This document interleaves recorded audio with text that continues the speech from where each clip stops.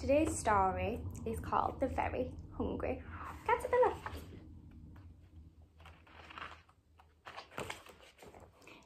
In the light of the moon, a little egg lay on a leaf. One Sunday morning, the warm sun came up and pop! Out of the egg came a tiny and very hungry caterpillar.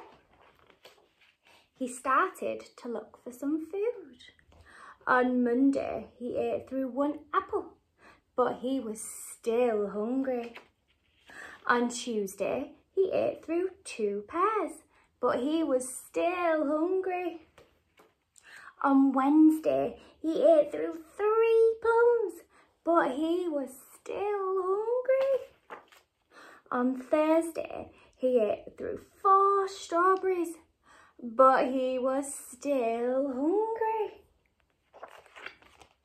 On Friday, he ate through 5 oranges, but he was still hungry.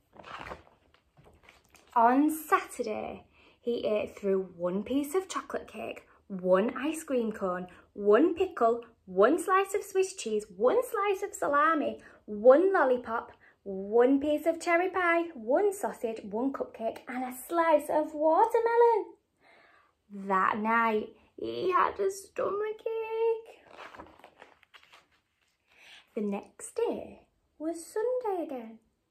The caterpillar ate through 1 nice green leaf, and after that he felt much better. Now he wasn't hungry anymore, and he wasn't a little caterpillar anymore. He was a big fat caterpillar. He built a small house called a cocoon around himself. He stayed inside for more than 2 weeks. He then nibbled a hole in the cocoon, pushed his way out, and he was a beautiful butterfly. The end.